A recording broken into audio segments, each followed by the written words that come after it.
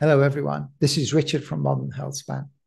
Kyoto University in Japan has developed a therapy to grow new teeth.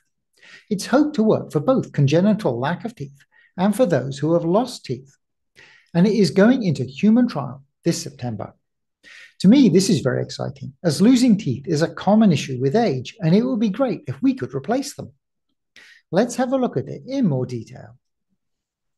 Much of the information on how the therapy works came from this 2020 paper, Development of Tooth Regenerative Medicine Strategies by Controlling the Number of Teeth Using Targeted Molecular Therapy, though I have also referenced other papers and the university website.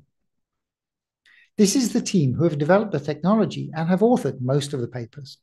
They have also started a company to bring the solution to the market. As you know, humans have two sets of teeth.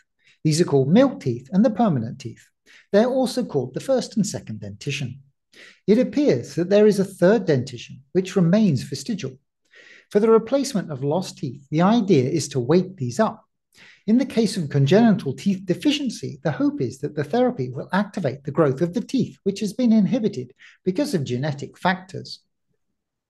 There is an enzyme, uterine sensitization associated gene 1, or USAG1, which controls other enzymes, including bone morphogenetic protein, or BMP.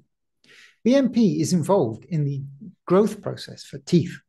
So this is part of the process of controlling that growth. Inhibiting USAG1 will lead to extra teeth growth in animal models. The therapy will be delivered intravenously rather than injected locally, as shown here, and is a monoclonal antibody which inhibits USAG1.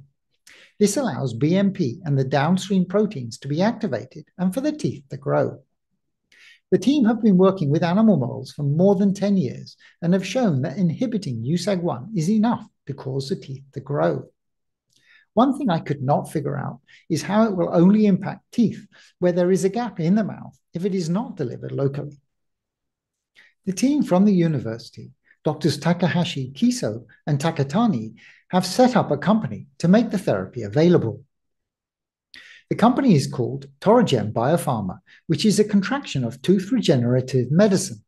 It is based in Kyoto, Japan. So what is the plan for testing this in humans?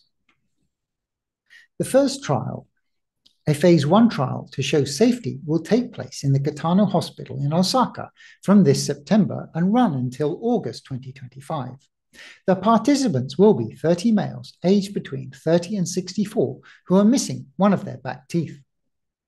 The phase 2A trial will start after this, though at the moment there are no published dates.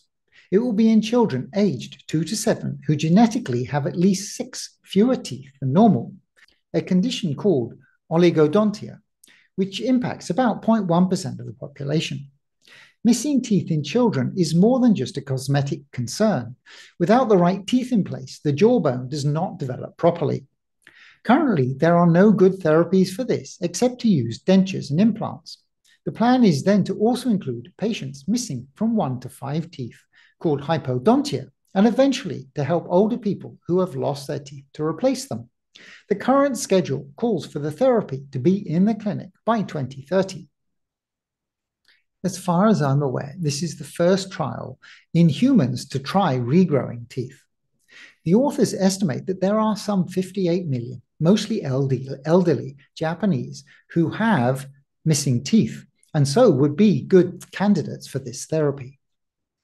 One of the hopeful benefits will be that the extra dentition will allow them to have a more robust and healthy diet. Thank you for your attention, and I wish you all well.